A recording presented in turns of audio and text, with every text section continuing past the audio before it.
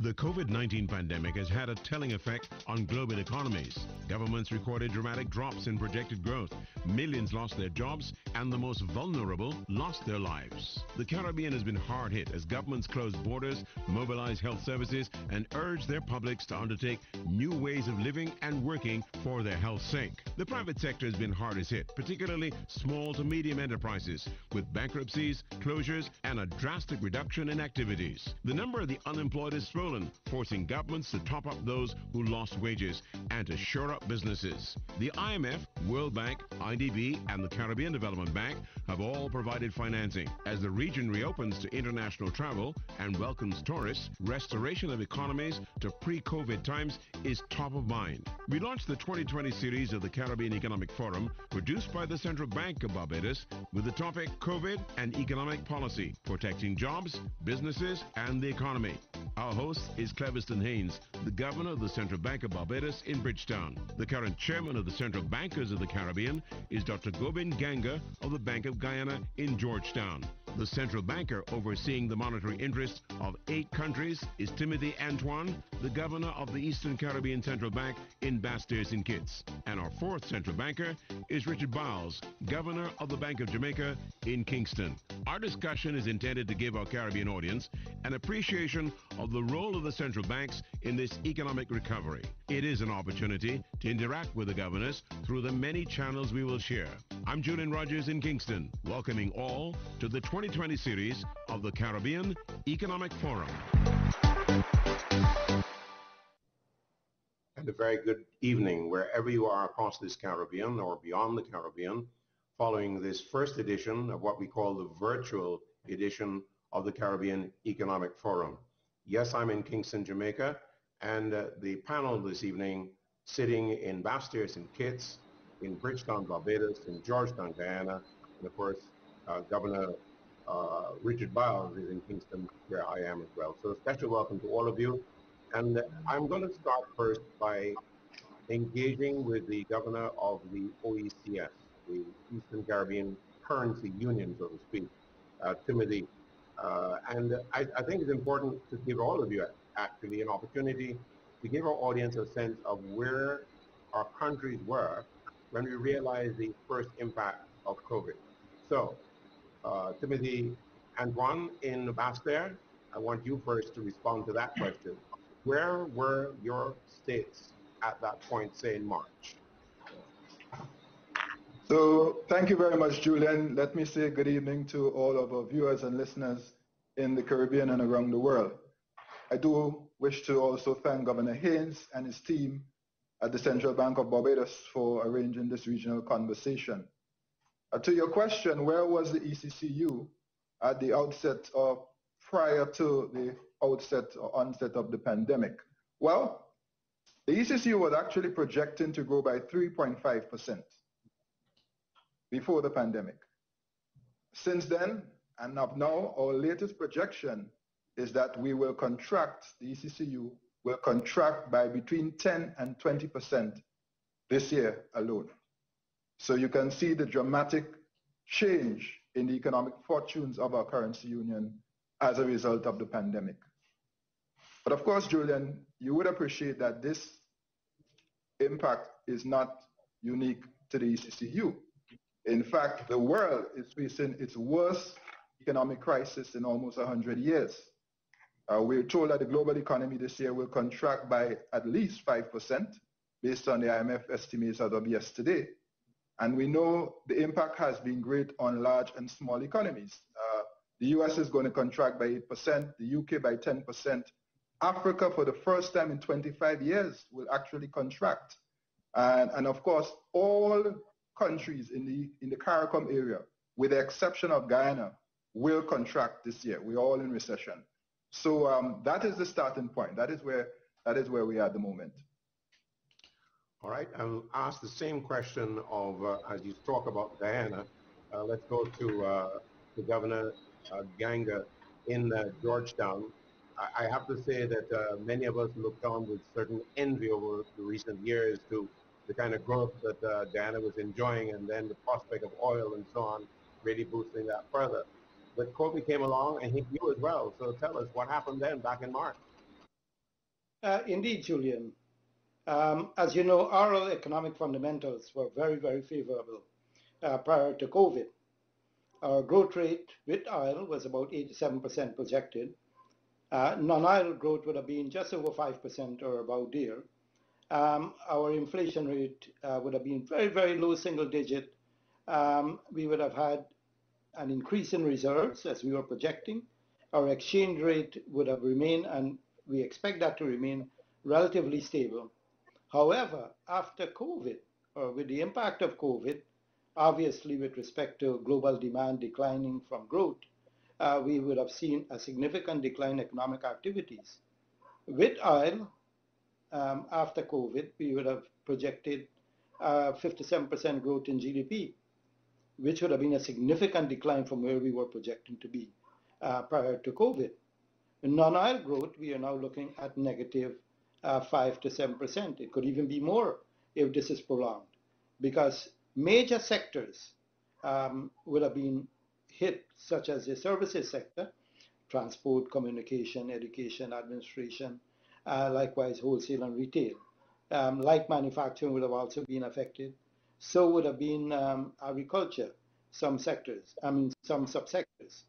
So what we would have seen would have been coming out from a very glorious outlook, where we were the star of the region and even in the world, to one where we are now, just like any ordinary country, being impacted by this pandemic. So Julian, having said that, it doesn't necessarily mean that everything is gone. We are still looking forward for some stability and growth and development as we move forward. Well, I have to take issue with you, because when you say that Guyana is the star, I think you give me a good lead in here for Jamaica, because certainly last year there were the stars in terms of boasting about getting through a very stringent, homegrown, so to speak, IMF program, and then Governor Byles, who was not even in the chair for a year as yet, had to contend not only with a new job, but a whole new perspective. So, Governor Byles, by March, you didn't expect anything like this. None of us expected that. So, where was Jamaica at that point? Yes, we, for the last 7 years, we had been on a track of a very strong economic reform program. And we had made good headway. Our debt to GDP had been reduced from 145 to 92. We had built our reserves from just a little under $1 billion to over $3.6 billion. We had got unemployment down to about 7.2%. And we had made major reforms in the financial sector, and the banks were strong and doing very well, good capitalization. So it was, COVID came and interrupted that process, and has set us back, but we feel that if we pick up from where we left off, we will be able to achieve, maybe a little later than we had hoped, but we will achieve exactly what we wanted, which is macro-financial stability, low inflation, and economic growth. We had projected growth of about 1.1% before COVID, and that has now been reversed. We expect about -4 to -7%, somewhere in there. Hopefully closer to the -4 than the -7. So we remain hopeful. We have begun the process of reopening the economy, and so let's see what we can do. All right. Well, let's see. We will talk a lot more about that, about the kinds of measures that you've all of them implemented. Well, let me go to Barbados and to our host, the governor of the central bank there, Cleviston, Haynes.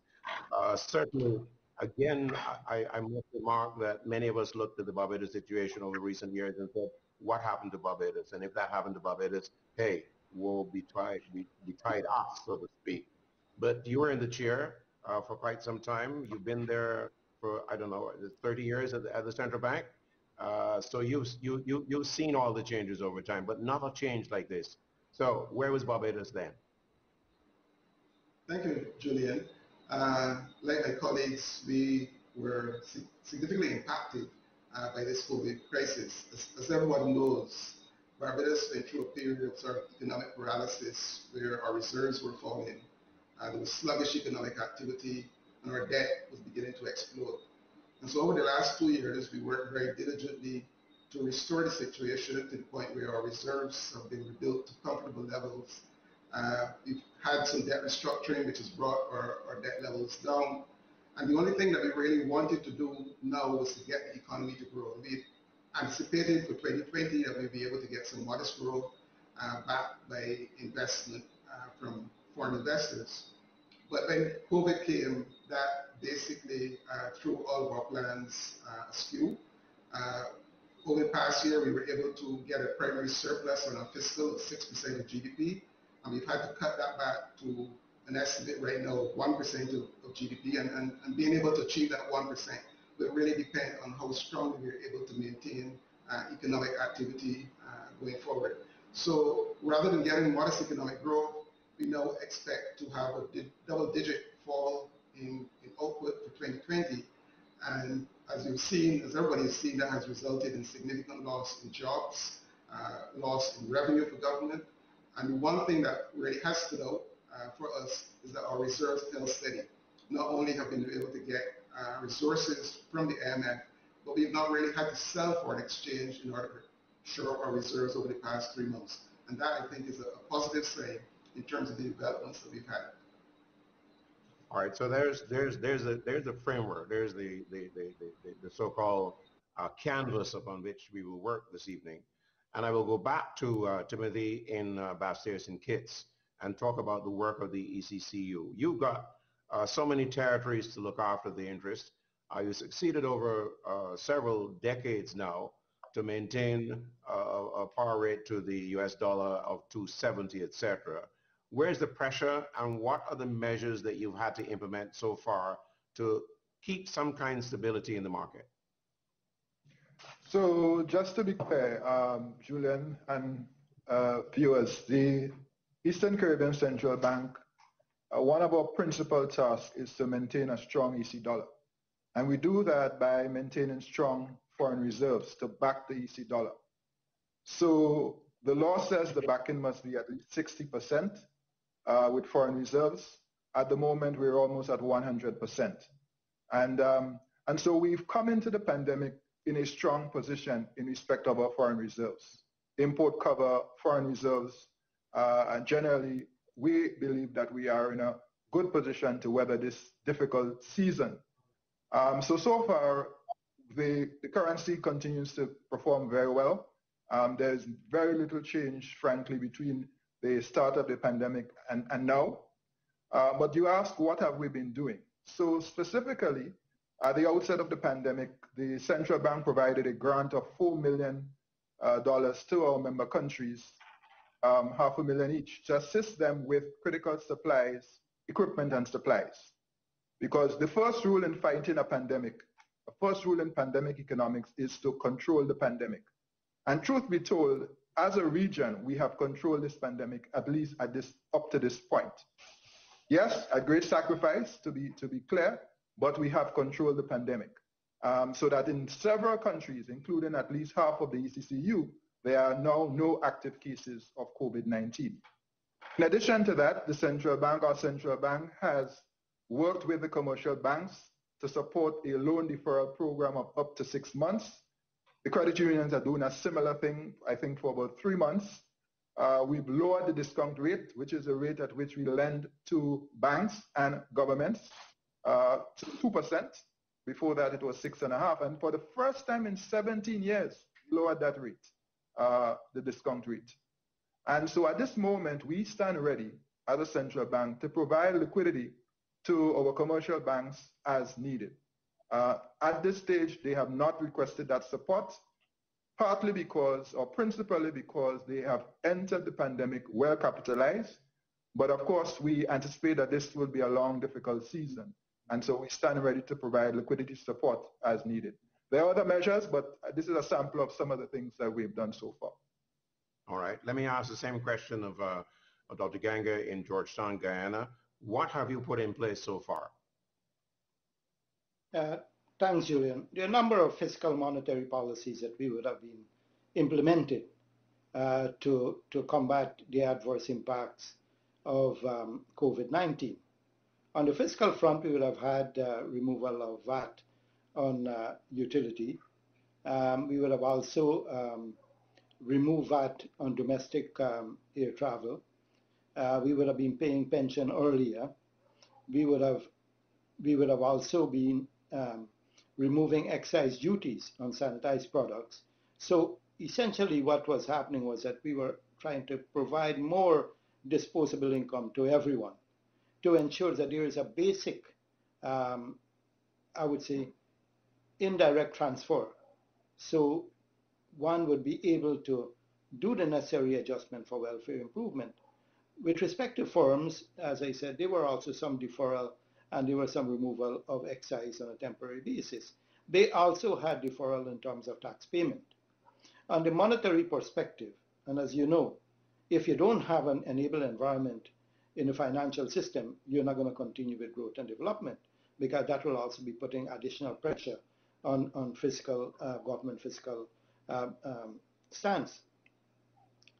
Essentially, what we would have done would have also provided a moratorium of 6 months for credit facility in terms of repayment of loans, especially for those firms and even individuals who would have been affected by COVID. In addition to that, we continue with respect to a very, very accommodative monetary policy to ensure that there is enough liquidity in the system so that whoever would want to borrow would be able to borrow. But at the same time, we ensure that inflation is being checked. I could tell you now that our inflation rate is below 1%. So there is sufficient room for us to continue our monetary policy. Our exchange rate remained relatively stable. We would have projected an increase in reserves. However, because of the impact on both oil and non-oil prices for some of our commodities, we weren't able to do that significantly, but we would have that room as we go ahead. But the bottom line is that what we would have provided from the central bank side would have been that confidence in our economy from the financial perspective, in that we have a sound banking system, we have a situation where the economic fundamentals remain very favorable for growth and development, so that we can encourage investors to come in. Households can also have this confidence going forward that their real disposable income remain intact. Thanks, Julian. Thank you very much. Before I ask the next governor to respond to this similar question, I just want to remind you that this is the Caribbean Economic Forum. It's coming across the entire Caribbean on television and online and beyond the Caribbean for that matter. I'm Julian Rogers in Kingston, Jamaica. Timothy and Antoine is in Bastiers and Kitts at the Eastern Caribbean Currency Union headquarters there. We've also got Dr. Ganga in Georgetown, Guyana. He's at the Bank of Guyana. Richard Byles is at the Bank of Jamaica. And Cleviston Haynes, who is our host governor this evening, he's in Bridgetown, Barbados.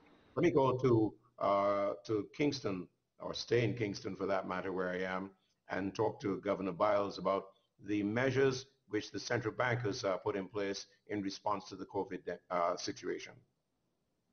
Thank you, Julian. On March 21st, when we had to close our borders, it had a ripple effect in the financial markets.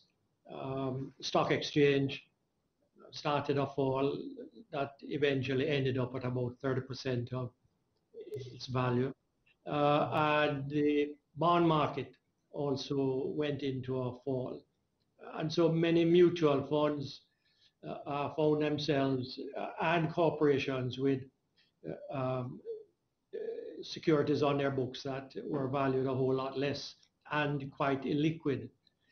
So the Bank of Jamaica had to step in and provide both Jamaican dollar liquidity as well as US dollar liquidity. On the Jamaican dollar side, we lowered our cash reserves by 2%, right down to the statutory minimum of 5%.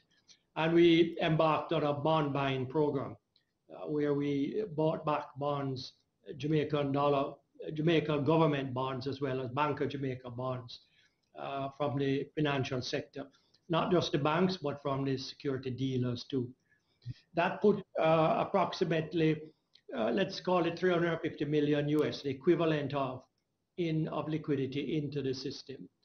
And today I can say that Jamaican dollar liquidity in the financial sector is very stable and very sufficient, and we don't have any concerns about that. On the US dollar side, the closure of our borders meant that approximately $2 billion US a year was cut off from the economy. Now that's a very big number. And so the foreign exchange market reacted to it rationally, and we had to step in and we had to use different methods in order to keep the market rational. We reduced the cash reserves on US dollar deposits also by 2%, and that put a lot of liquidity into the market. We entered into swaps with the commercial banks where we provided US dollars, they provided J dollars to us, and then we would swap it back later on. We entered into a program of repurchase of US dollar bonds that they held, bonds issued by Jamaican government or Bank of Jamaica. And also we sold foreign currency into the market. Of course, we also, in conjunction with the IMF, accessed the RFI for 520 million also. So all in all, we put ourselves in a position where there was more than sufficient liquidity in the foreign exchange market. Over the period, I think we probably have provided about 400 million US dollars of liquidity in the market.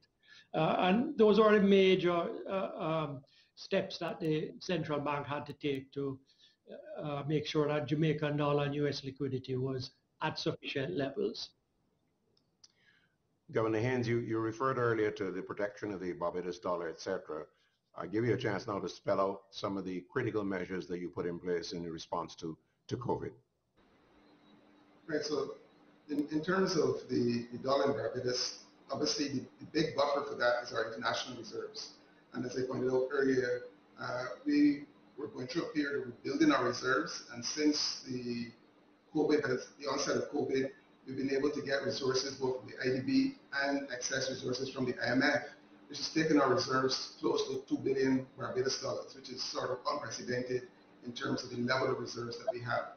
So we feel very comfortable with the stock of reserves, and the support that we have done in terms of monetary policy is a lot similar to what Governor Antoine mentioned in the context of the OECS, in the sense that we went into this in a situation where the interest rate environment was quite low and the banks were flush with liquidity.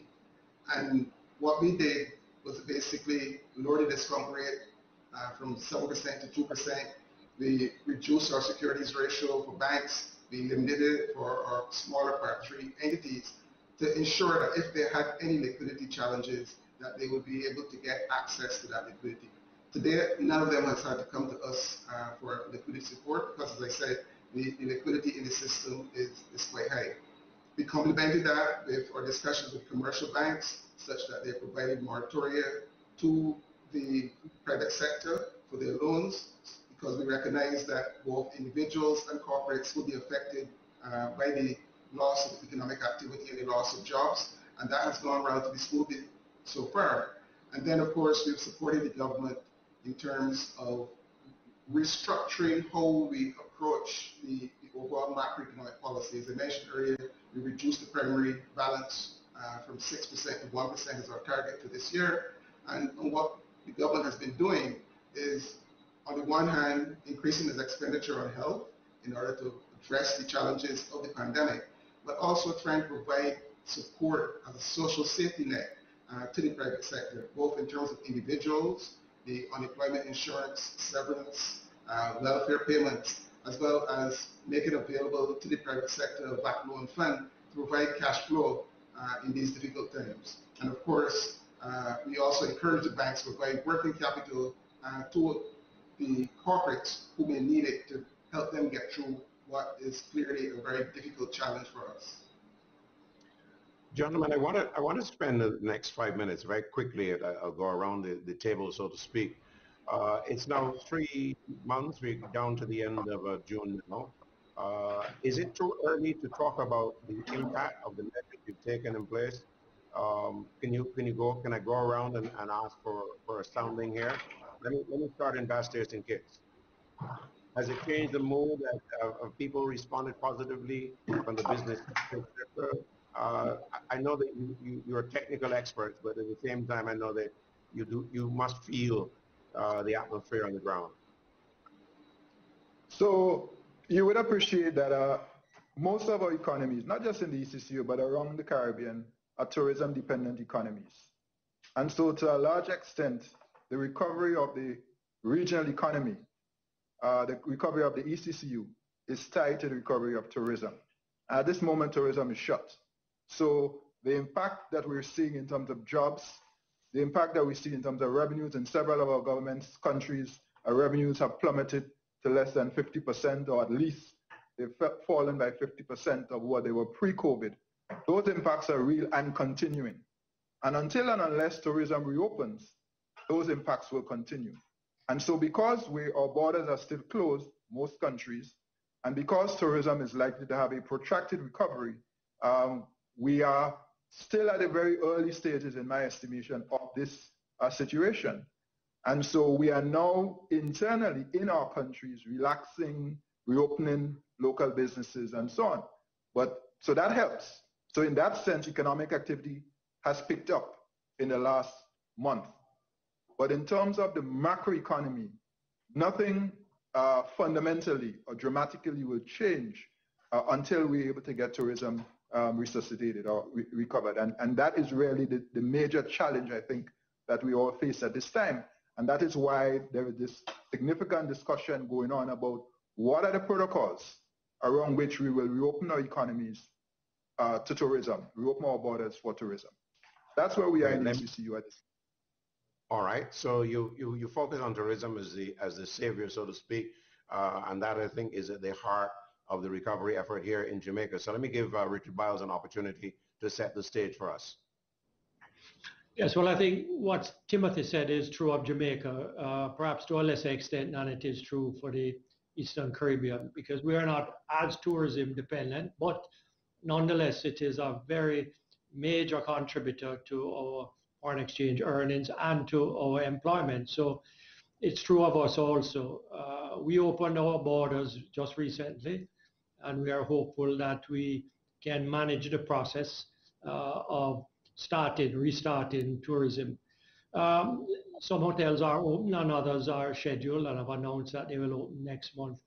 Of course, a lot depends on the countries from which tourists are coming, that in those countries the infection rate remains low or gets low and stays low, and that the protocol of involved in tourists coming back home is sufficiently simple that it doesn't stop people from wanting to take a vacation outside of the borders of their country.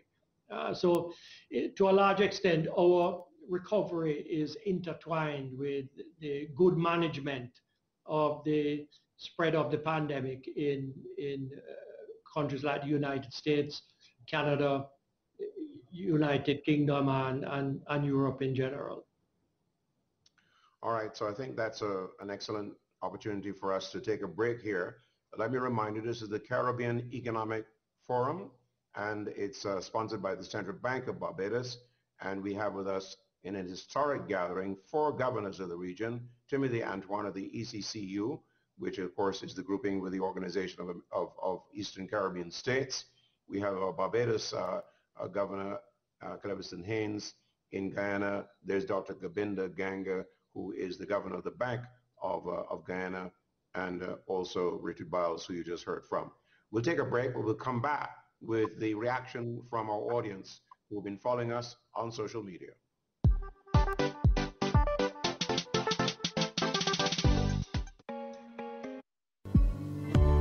No one is immune to mental illness. Your age, race, gender, social class, or economic status is no match for addictive behaviors, anxiety or eating disorders, depression or schizophrenia. What is having a good social support system. As the saying goes, in times of test, family is best. Unfortunately, many are denied the benefit of the support of family and friends because of stigma and an oppressive silence around mental illness. Let's put an end to the silence. Speak up. Speak now. End the stigma. Share your story. End the stigma. A message from the Ministry of Health and Wellness.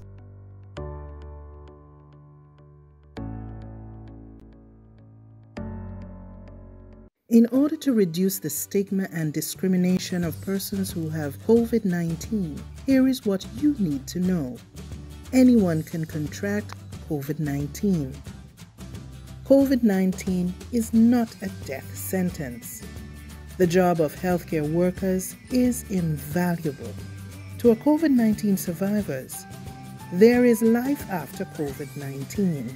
Anyone can be affected by COVID-19.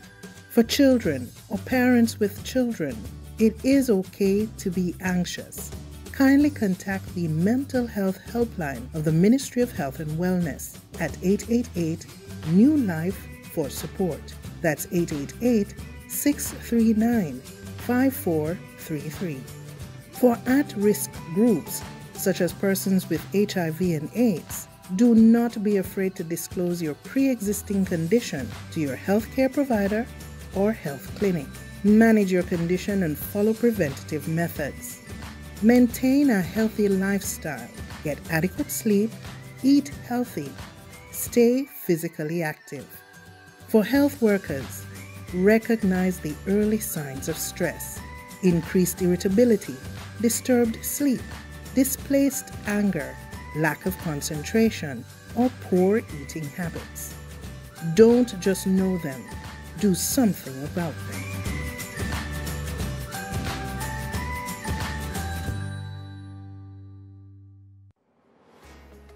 Tourism doesn't exist by itself.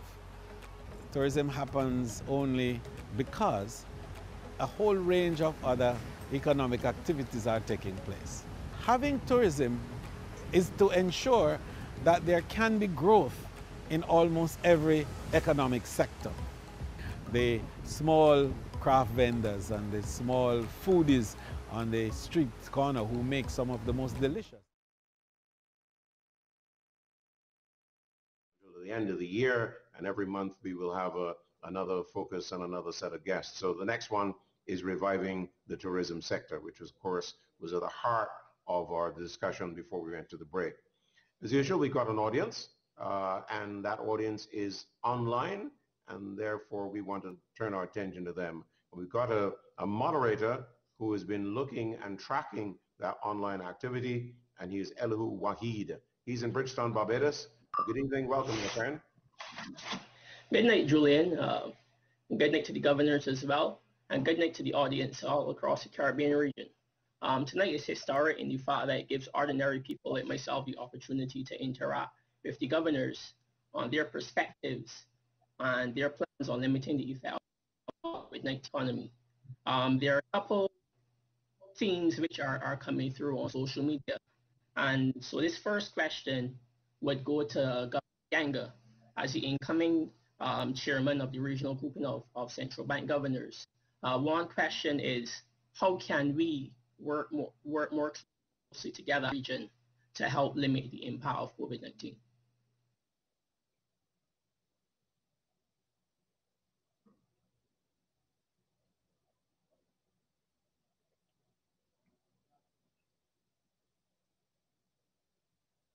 All right, we seem to have an audio problem there, but we're going to make another attempt, of course, to get the answer from the governor of the Bank of Guyana. Let's see. You heard the question, Governor? Yes, I do. Well, go right ahead. So I just want to give thanks to the person who asked that question. And I just want to remind our audience that CARICOM is one of the oldest customs union in the world. Now, this custom union was set up largely because of the tremendous benefits that we can have by just having this custom union, this regional integration that was required so that we can all improve welfare. The bottom line is that a regional approach is very, very important because it provides for a more efficient and effective way to address the challenges of COVID-19 or any of our problems or challenges that we may face. The bottom line is that, look, it doesn't only give us a larger voice, but it gives us this kind of situation where we are a single market and an economy, meaning there is no border. So in terms of all the externalities, positive externalities, we can all be able to enjoy those positive externalities. So we are not only going to improve national welfare, we are improving general welfare, that is of the region. So we've improved our own welfare, we improved the regional welfare. So it's like double dipping into benefits from the regional integration that we have. So what we have to do is to deal with issue in a very coordinated, concerted, and a wholesome manner. And by doing that, we save a lot of energy and cost.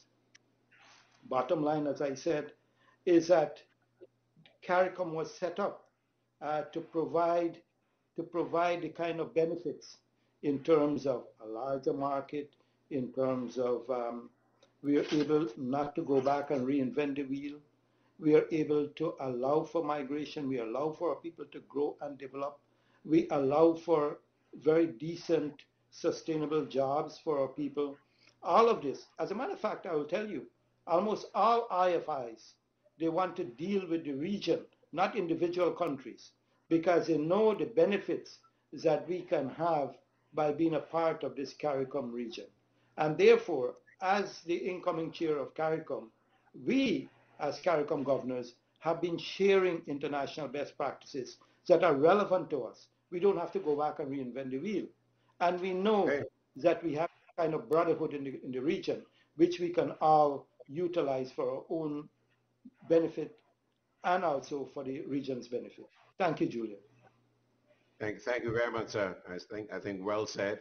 And we look forward, of course, to your tenure as the chairman of the Central Bankers of the Caribbean. Thank you very much, Elihu, as well, for posing a question on behalf of our online viewers and listeners.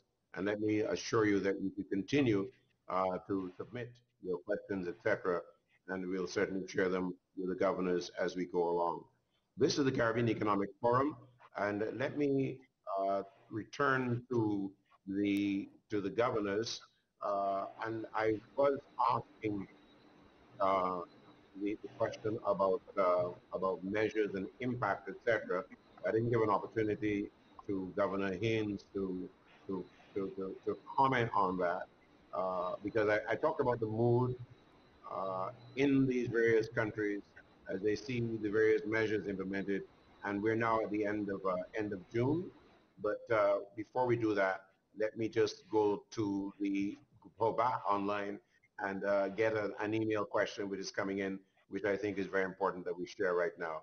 And given the significant reduction in government revenues forecasted, are you concerned about regional sovereign debt defaults or restructures? Who is going to be brave enough to bail that cat? Governor Haynes? Well, Barbados has just gone through a debt restructuring of its own. 2018, the domestic one, and 2019, we completed the international one. So we know that when you get into very serious financial difficulty, that is an option which we don't like to utilize. Clearly, if when you borrow money, you want to be able to honor your commitments to repay on a timely basis. And therefore, that restructuring, I think, is something that one should use only in very exceptional circumstances. And I think in our case, we thought that the circumstances warranted it.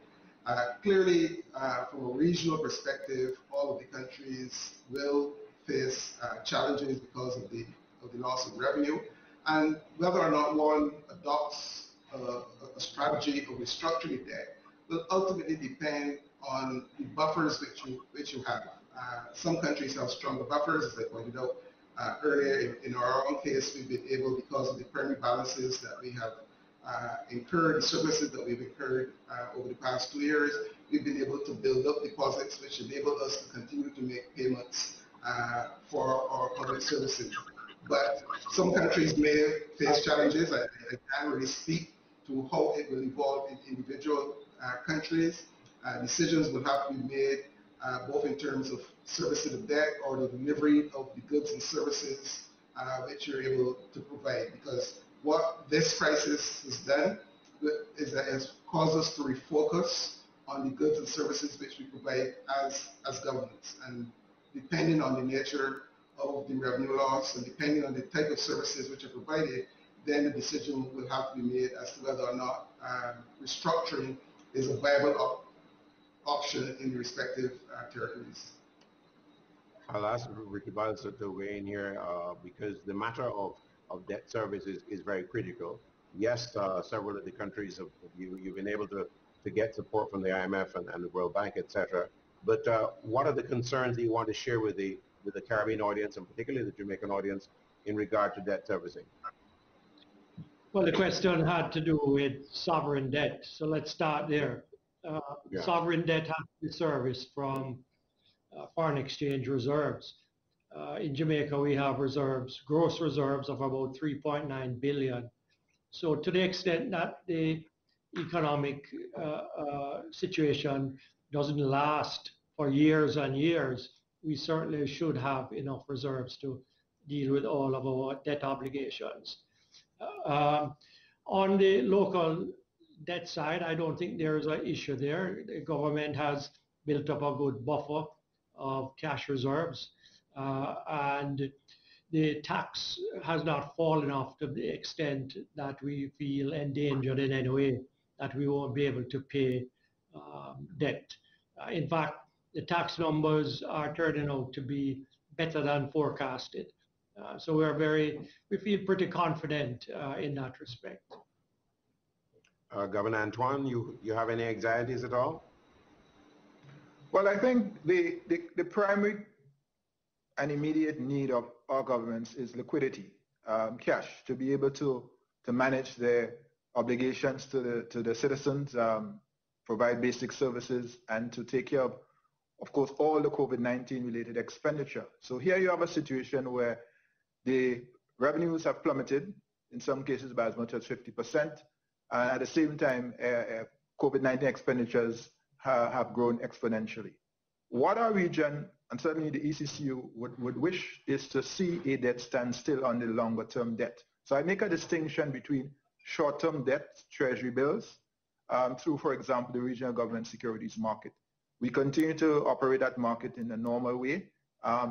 We are rolling over, continuing to make issuances, and in fact, up to earlier this week, I believe it was, or last week, we had earlier this week actually, an oversubscription on the regional government securities market. But we have said before the pandemic and again in this pandemic that we need a facility such that when there is a shock on our economies, as we have now, that there is a debt standstill. So what we would like for longer term debt is a debt standstill of 2 years to allow our countries time to recover before resuming debt servicing. We have fought for this because we believe that all small states should have what we call disaster-linked clauses, otherwise called hurricane clauses. They can be for any disaster, such that if you have a shock of a certain magnitude, there is a standstill that is agreed upfront between the issuer and the investor. So there is no issue of default. If a situation arises where there is a need, it triggers, the standstill triggers, and you know for a period of time, 1 year, 2 years, you do not service, and then you resume. That is the work we've been doing with the International Capital Markets Association the IMF and the World Bank for the last several years, the Paris Club. And we have got them to agree to a term sheet. What we need now is the wide adoption of that term sheet. So we pioneered that idea in Grenada in 2014 and 15 in those debt clauses. I know Barbados did it recently in its restructuring. But we need to see that widespread for small states so that when there is an event, a hurricane, a pandemic, some kind of economic shock of a certain magnitude, not a rain here and a rain there, but large shocks, we can have the facility. Because what that does is to enable our countries to recover even faster. Because you can invest in the recovery and then you resume the debt servicing. So in sum, that is a continuing discussion. So for example, the Caribbean Development Bank has not given debt relief, but what it has done, it has provided a loan for member countries that need it to remain current with the CDB. So if you have a debt of, say, servicing of, say, 20 million, CDB will provide you with a loan of 20 million so you can stay current. Now, that adds to your debt, but it does provide cash flow relief. In the case of the IMF and the World Bank, they do not provide that sort of relief. So what has happened so far is that some of our countries, speaking for the ECCU, 4 of them have gone to the IMF, like Jamaica has done, and gotten rapid credit facilities to the tune of about $81 million to assist with financing. But I will end by saying we need to continue the conversation, because what is happening is that these shocks are happening so regularly that there needs to be a protocol in place that is transparent, that is negotiated upfront, and that can be triggered and effectively implemented when and if needed in a shock. Thank you very much, Timothy. Let's go back to the audience. We got another email coming up, which we'll share with you and ask you gentlemen to respond. The US dollar is really on its final leg, according to this writer, and the Fed seems to have run out of options. To what extent will its collapse, that is, impact Barbados? Is that really so, Governor Haynes?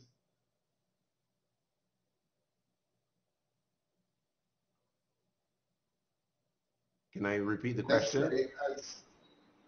No, I got a question. Okay, fine.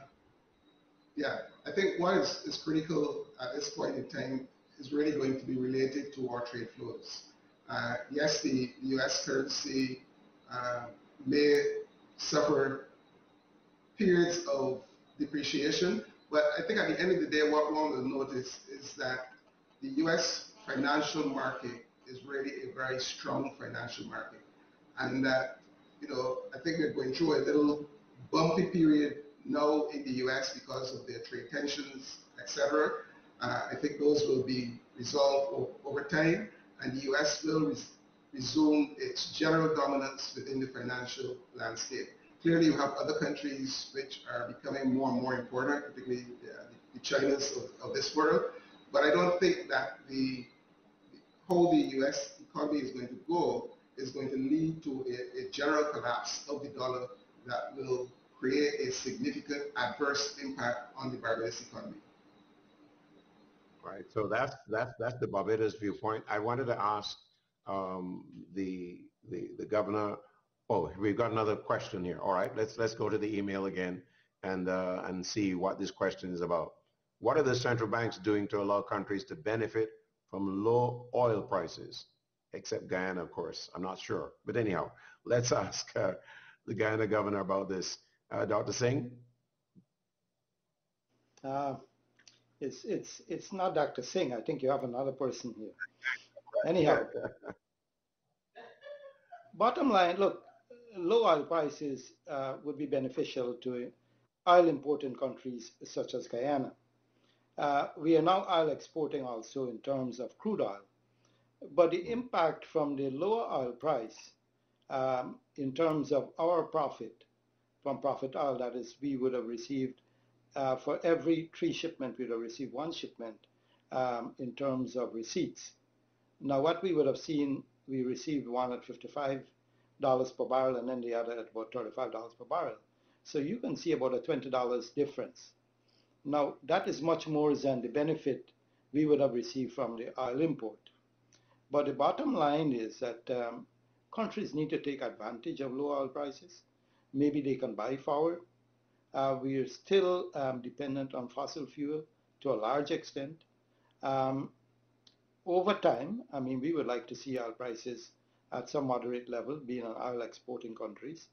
But at the same time, it is important in terms of environmental protection and in terms of sustainable development that countries need to also diversify their energy needs. We have been doing that because we know that fossil fuel do have a finite amount.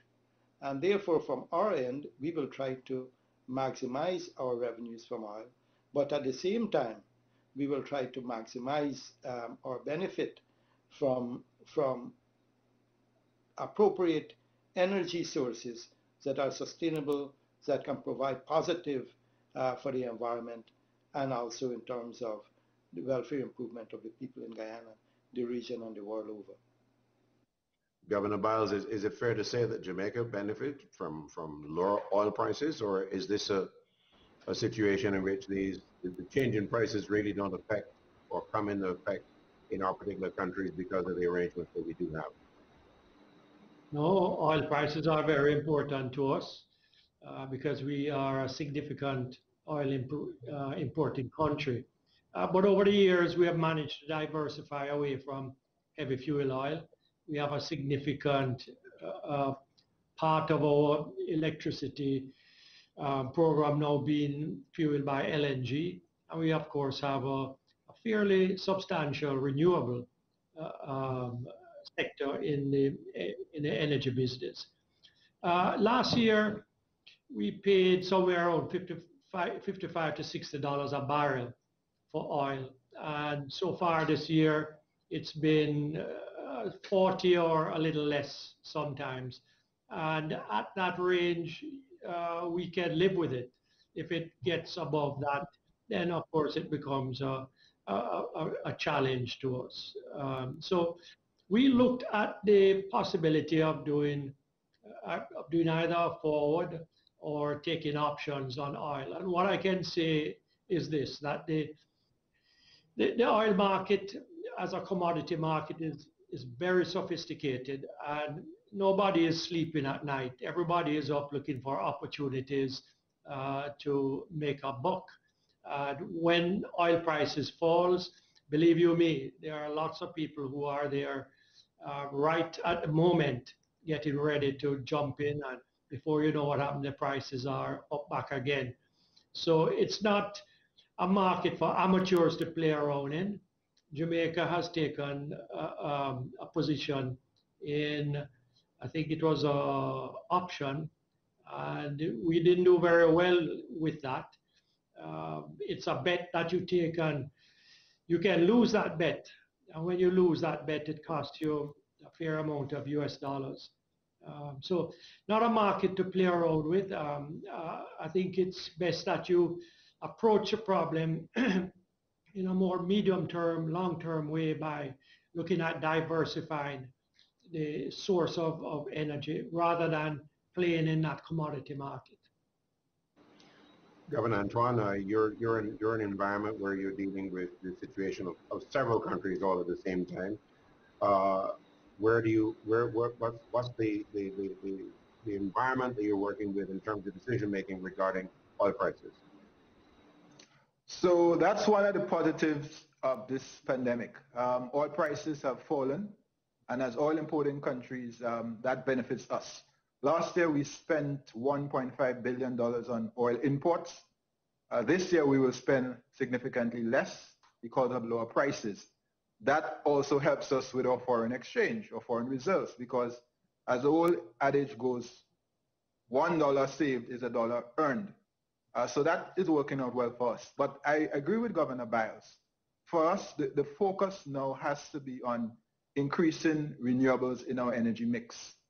In the ECCU, for example, only just under 10% of our electricity is generated from renewables, hydro and solar PV. We would love to see us triple that over the next 5 to 10 years.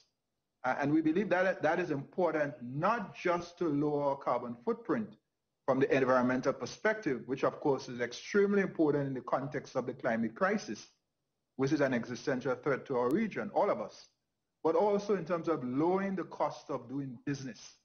This evening we're talking about, saving businesses. How do we protect businesses and jobs? We believe that lowering of those costs, energy costs, is a very important objective for helping our businesses to stay alive and to be able to. Thank you very much, sir. We're going to go to a quick break here and come back with more of the Caribbean Economic Forum.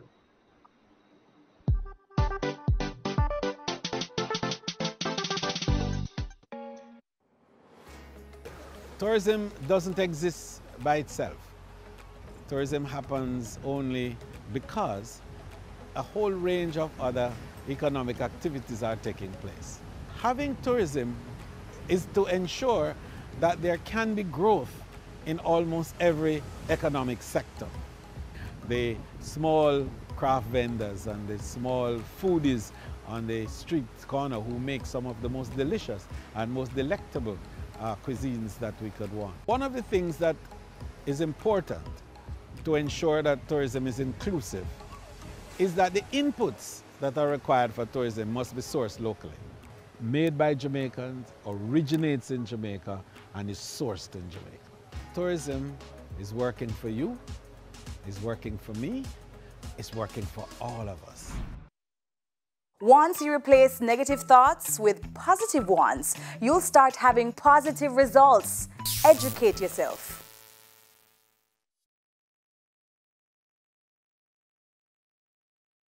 Coronavirus is in Jamaica. Employees are working from home, schools are closed, and major events are being postponed. This is because the government needs Jamaicans to help stop the spread of the virus. If the number of infected persons increases, our hospitals and health centers will be challenged. Thankfully, each of us has the power to fight the spread of coronavirus. If we stay home and avoid contact with others as much as possible, we can slow the spread and save lives. Entering public spaces makes you more likely to put others, especially the elderly and people with chronic illnesses, at risk. So this is your chance to protect yourself and others. Wash your hands regularly. Stay at least 3 feet away from other persons. Be a hero. Stay at home.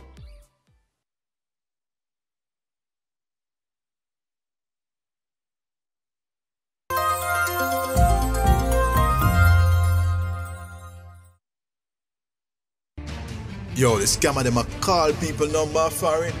But when you mix up with them thing there, your number can get called. Or your family. Stop the thieving. Stop the scamming. Call Mocha at 1-800-CORRUPT.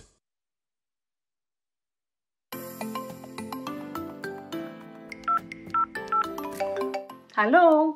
Hi, Grandma. I miss you. Can you come and visit me? I miss you too, darling. But you know, this coronavirus can cause serious problems to older people like me, you know.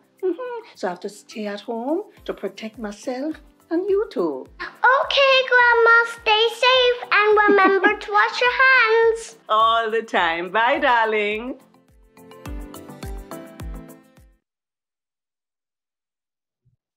And welcome back to the Caribbean Economic Forum, the 2020 series beginning this month and continuing right through to the end of the year, hosted by the Central Bank of Barbados.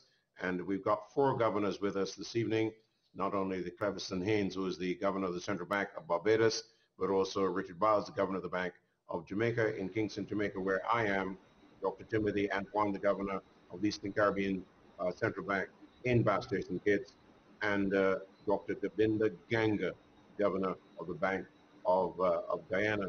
And I have to tell you, Dr. Ganga, why I said sing. I've been in Trinidad too long, and every time I see the name Ganga, I think of Ganga sing. So that's the history of that one. All right, let's go to another member of our audience, and this time we're going to somebody in the United States. Roshane has provided us with a question, so let's hear from you. How are you doing? Welcome.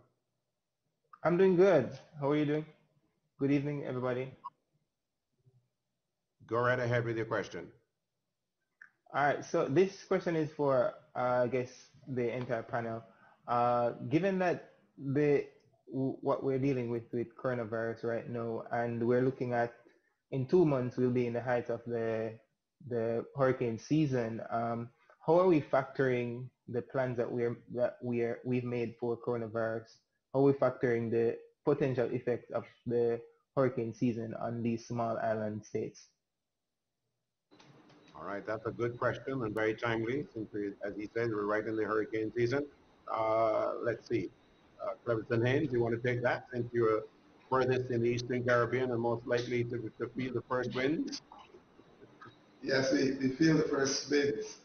But, you know, the issue of hurricanes is something that concerns us at all times, because as you would appreciate, the hurricanes seem to be getting stronger and stronger each year, and what they've been doing is very significant damage.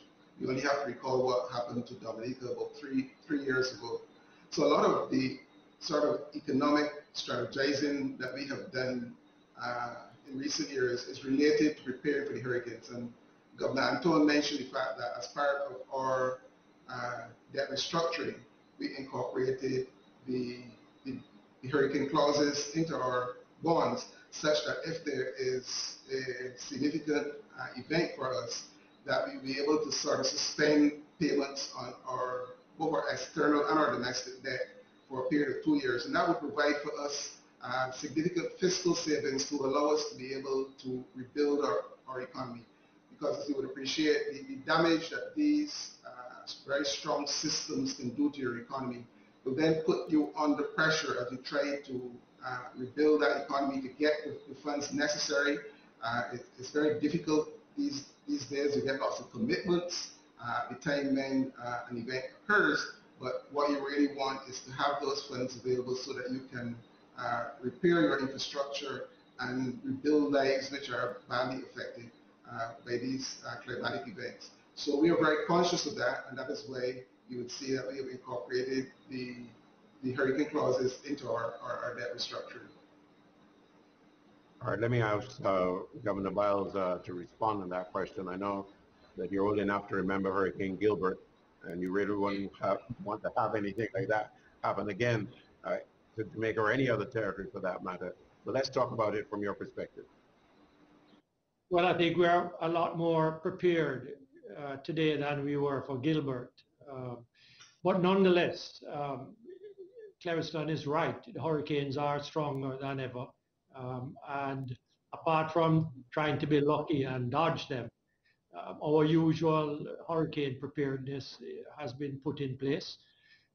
But it would be a serious blow if on top of the pandemic, on top of the reversal in our tourism fortunes, that we were to feel a serious hurricane impact.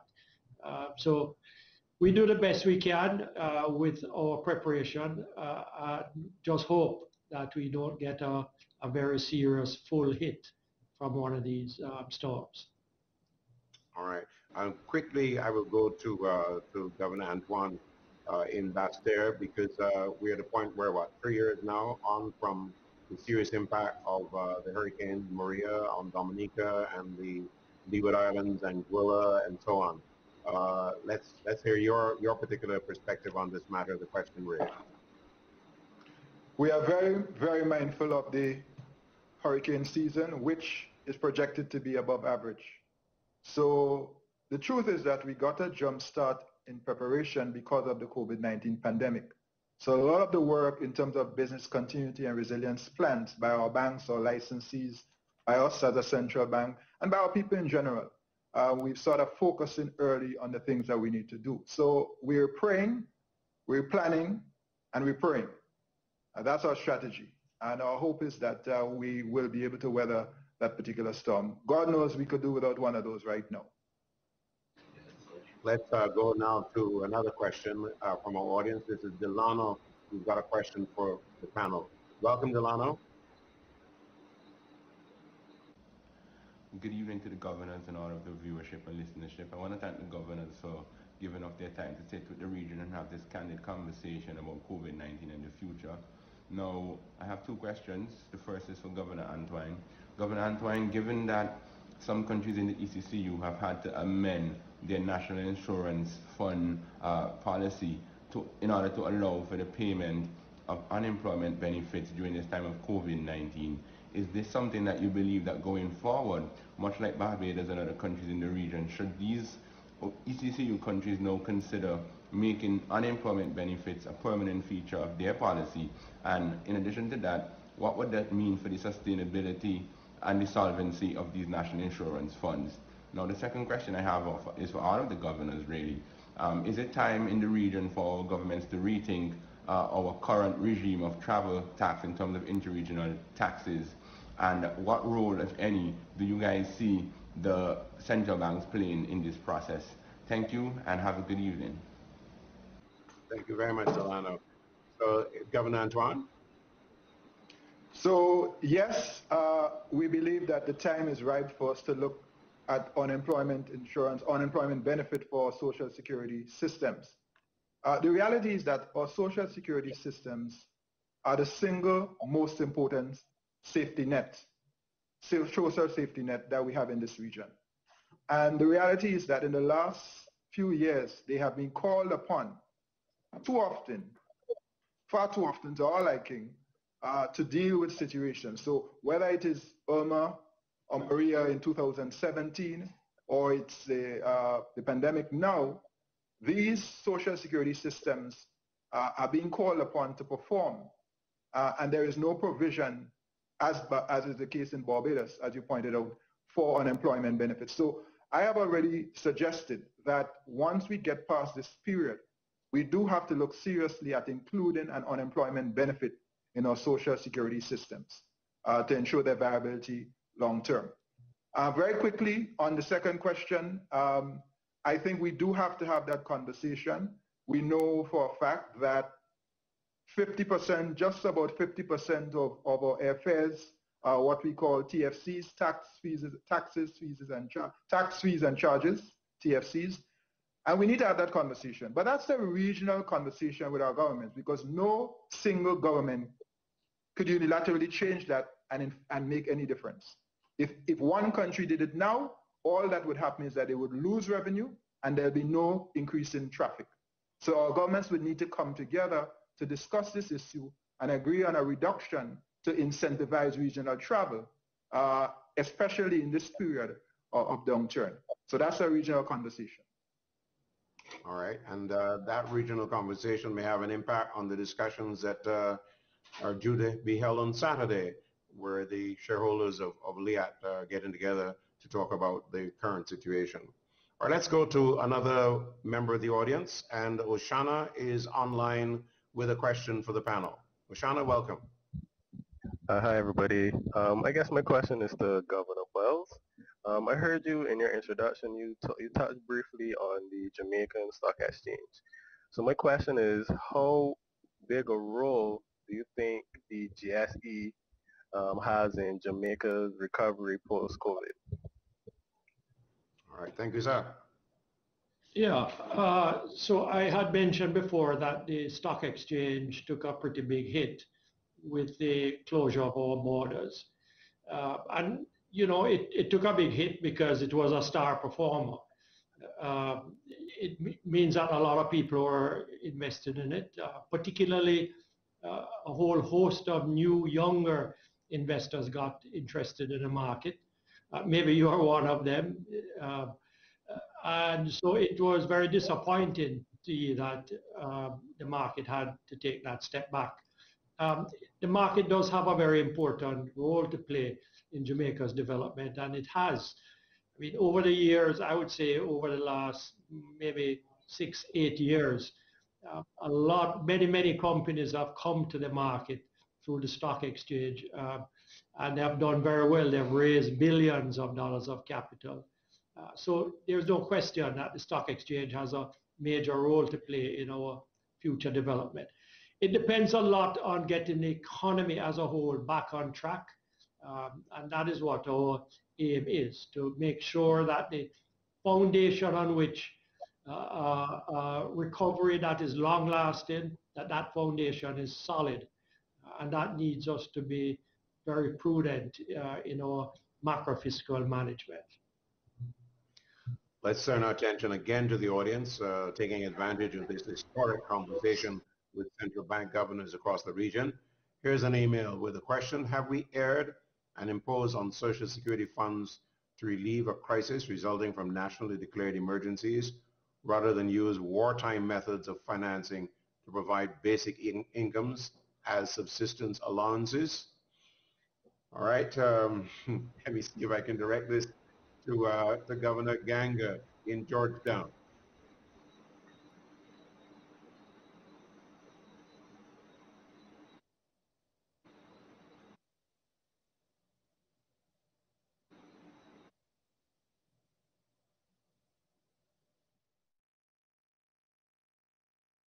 Sneeze, sniffle, fever, flu-like symptoms, or any respiratory illness, by order under the Disaster Risk Management Act, stay at home. What if they knew that you abused her family? Mr. Jones.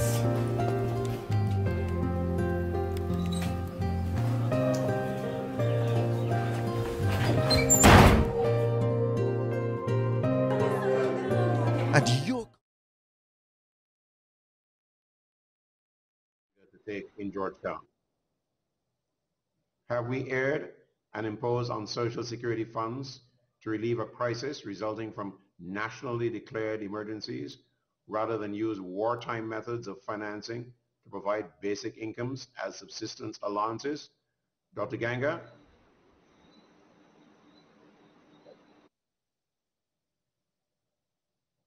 All right, we seem to have a problem with the audio coming from Dr. Ganga. Okay, there he is. I'm back. Yeah. Yeah. Yes, Julian. When we are speaking about the livelihood of people, it doesn't matter where we are looking, if it is from a social security fund or some emergency fund with respect to some wartime, whatever. The bottom line is that we have to look at the livelihood of people. In this region, we still have a high level of poverty. When we talk about monetary, fiscal, and other type of policies, that doesn't make any sense to the people, the poor people, and those who are vulnerable. So we have to have certain measures in place to ensure that there is sustainable relief in terms of welfare for these people. Meaning we should have the basic social security guarantee in terms of an income to the vulnerable, to those in the informal sectors that are most affected with any situation, not just COVID, but it's an ongoing thing that we have to be very, very cognizant of.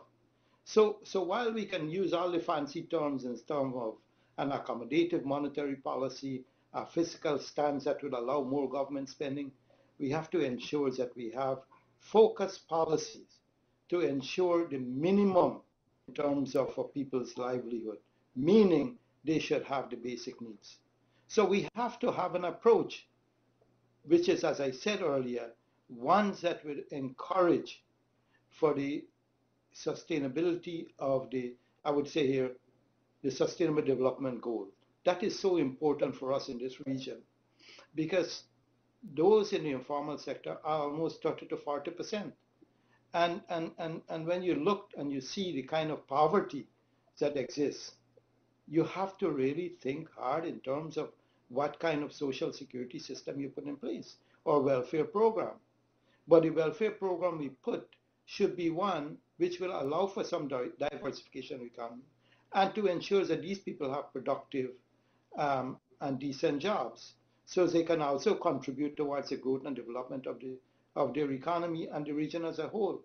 Here we are talking about not only building resilience within the family, but building resilience that will also help for the national economy development, which obviously will spill over to regional development.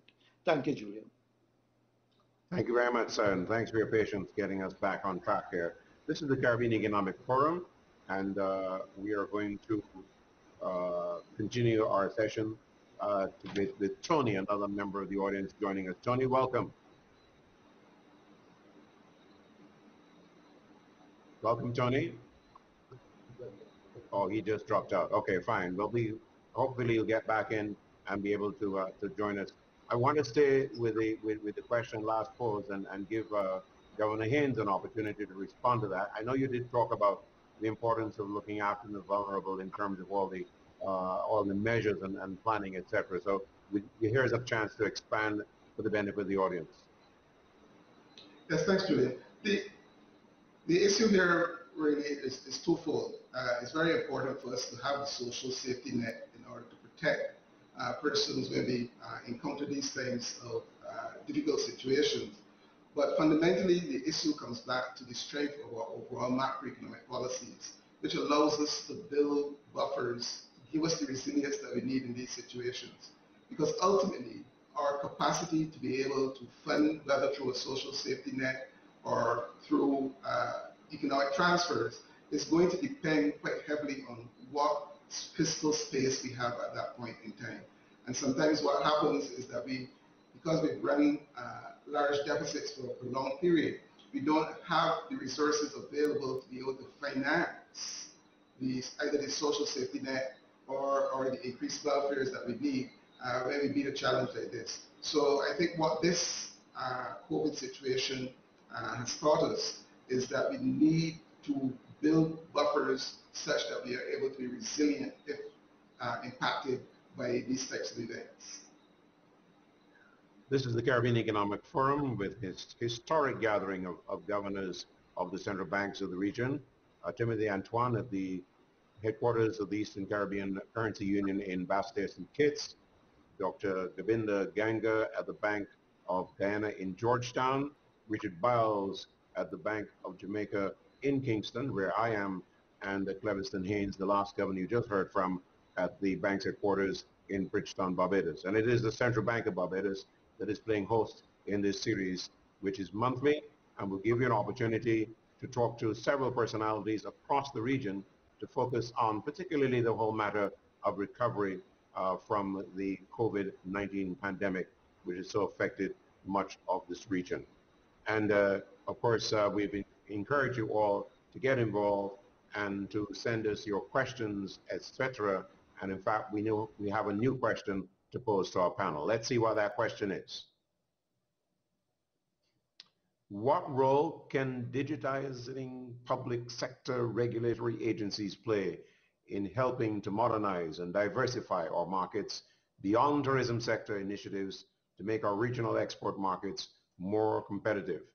I know this is a pet subject for Governor Ganga in terms of technology and its impact on our region. So I'm going to give you a chance to deal with this one first. Look, Julian, indeed, look, enhancing our technology and digitalizing transactions, they are very important to improve efficiency so that we can have increased production and productivity within our economy. But we have to be cognizant of the fact that we do have different age group. We have different people from the perspective of those who are computer literate, who are not. So we have to be very, very careful in terms of the phasing of technology, not only within our productive system, but also within our social contacts. Indeed, there is so much to be had from the digitalized transaction. But once again, we also have to be very careful with respect to fraud. We will find that those who have gone straight into, for example, having more digitalized payment would have encountered quite a lot of fraud.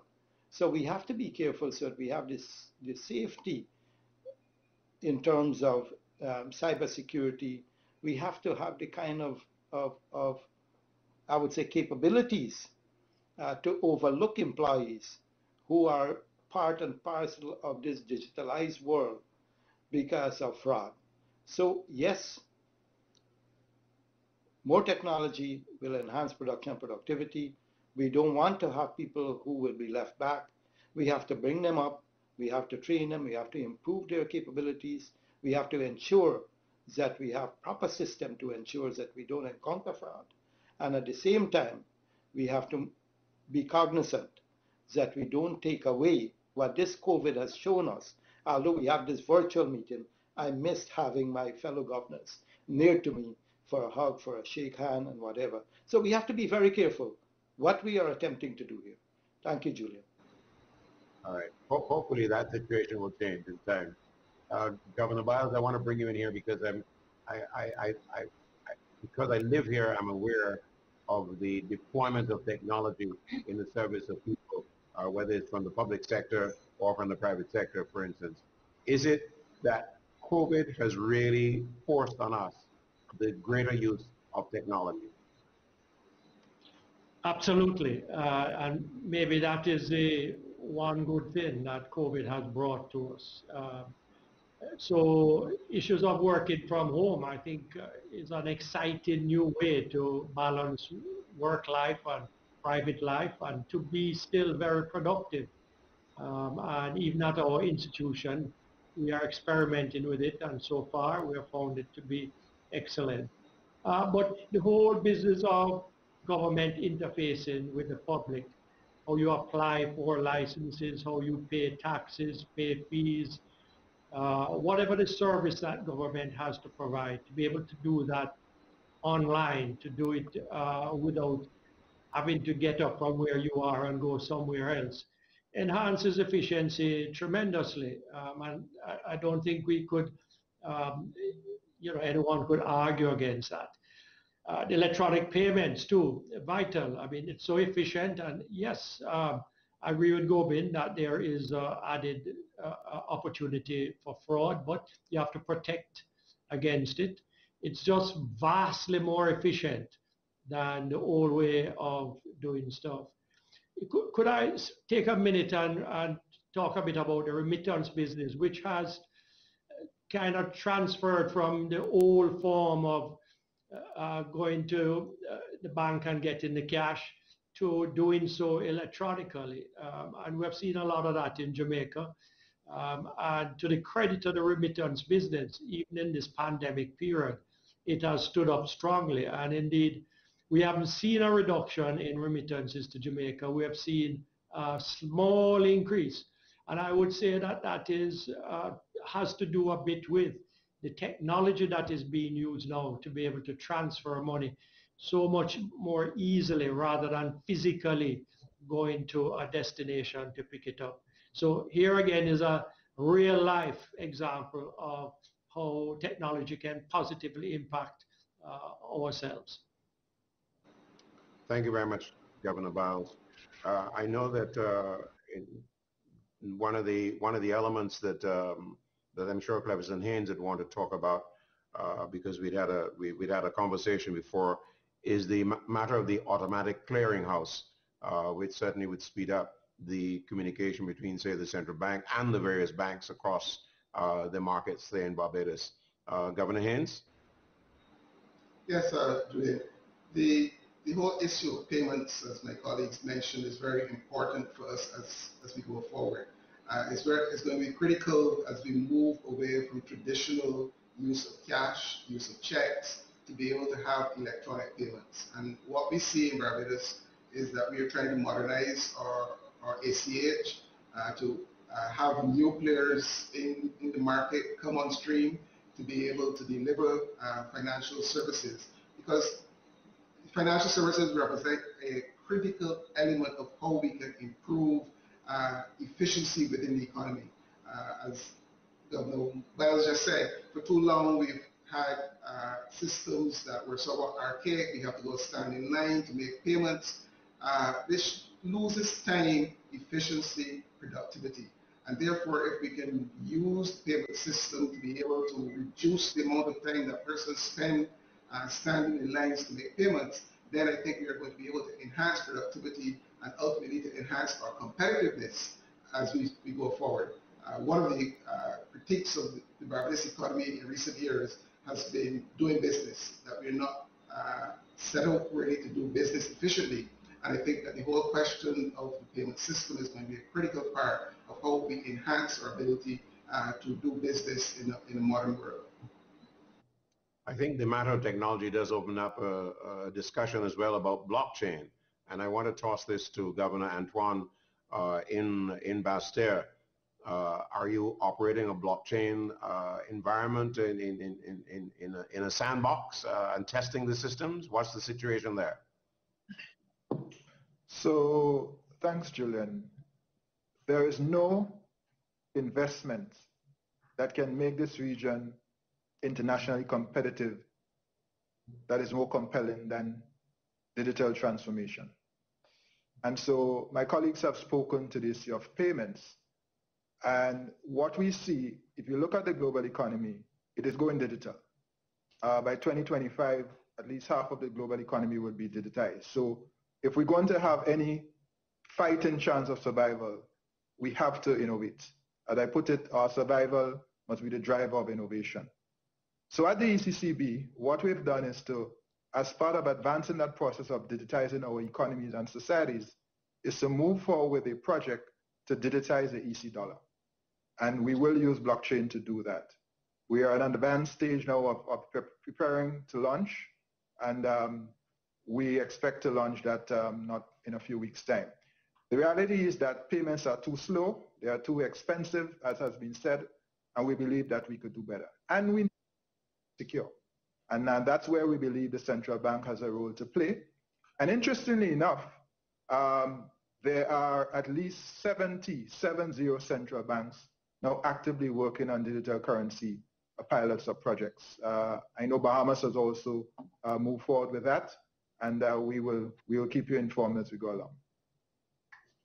All right, well, would we believe how much time has gone so far? And just enough time for me to do a round robin, so to speak, of the governors. I want all of you to give a message to the audience across this Caribbean and beyond our region for that matter.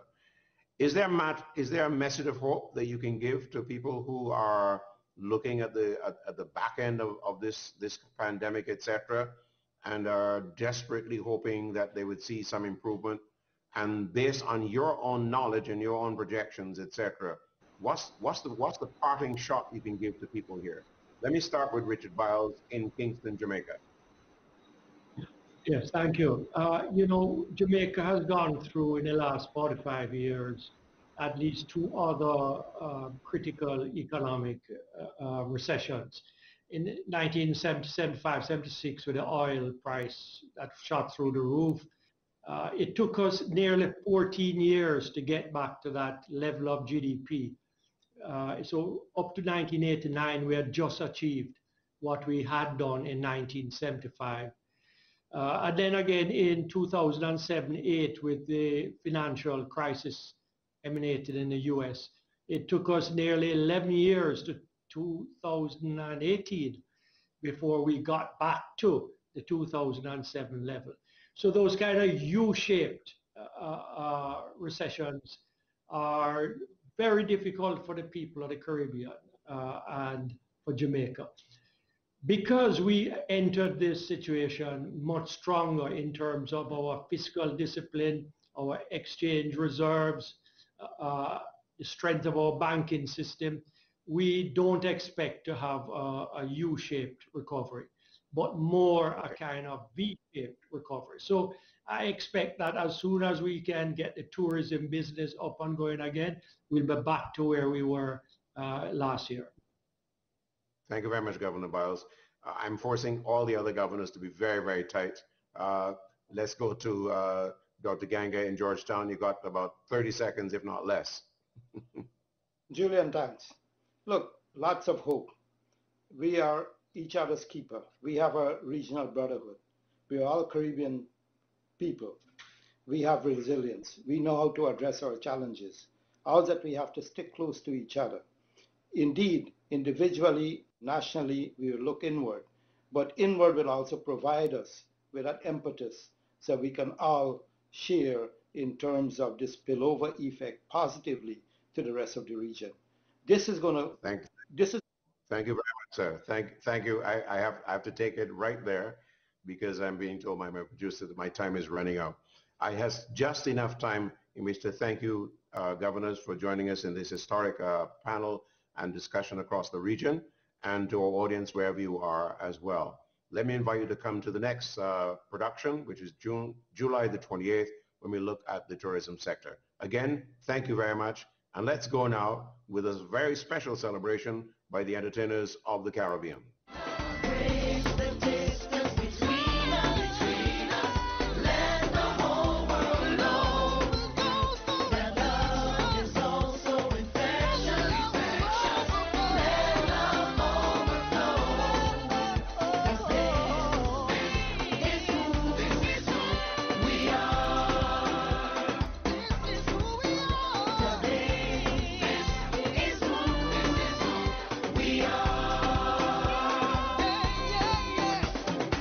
Love will always bring us together.